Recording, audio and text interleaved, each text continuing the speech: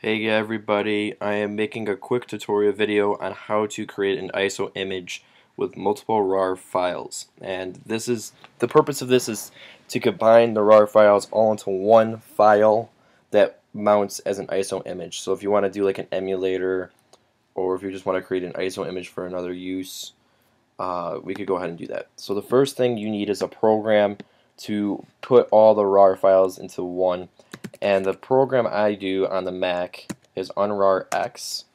I don't know if this is a program that's compatible with PC or not. It may or may not be, but everything I'm doing is on Macs. And we also can do this on any version of Mac OSX 10. I've tested it on Panther, Leopard, Snow Leopard, Lion, and Mountain Lion, and it works on all of them. If you go down to a site here, it's www.macupdate.com. We're going to go ahead and go to this one. If you click there, there's a link right here, download now, 716 gigabytes. You go ahead and click that, it'll go straight into your folder right there. I already have it on my desktop, so we're just going to leave it there for right now. I'll put this link in the description as link 1. Next, what you need to do is get an ISO. For the sake of this video, I'm going to do Spyro the Dragon. I spelled that wrong. Spyro the Dragon, and then I'm going to go ahead and put an ISO. The site I like to use is the ISO Zone, which you can see down here.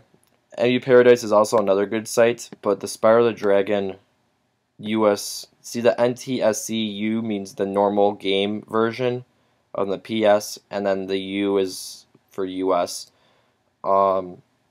I like the ISO Zone for this game better. The other one was a little bit harder to set up. This one's very easy. It takes time if you're not a premium downloader, though. If you want to do the free download, it takes about 50 minutes to an hour just because they purposely make it download slow so you do premium. But it's guaranteed once the hour is done, it'll work very well if you use the other program that I listed. So I'll go ahead and keep this as well. This link as well. So then what you need to do after this is, I'm going to skip the download.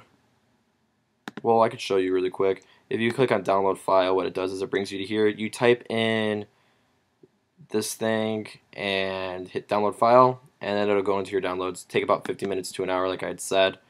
But I've tested it, and this one does work very easily. So I'm going to go ahead and open up my downloads here. Here's the RARx. You can see they're the same. I'm going to go ahead and just drag this one to the trash really quick.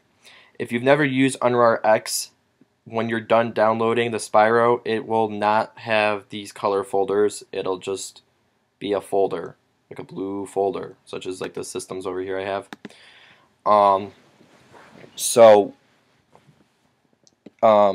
The way it works is if you used RARx before, it'll show up like this. I'm going to go ahead and drag it to my desktop. And you could go ahead and just double click and it'll do all the work for you. It'll be complete. If you've never used the RARx before, open up RARx. There's white space right here where the mouse is. Just take your folder and drag it into here and it'll do it all for you. That's all you need to do. It'll go ahead and also put it into your, it should put it on your desktop.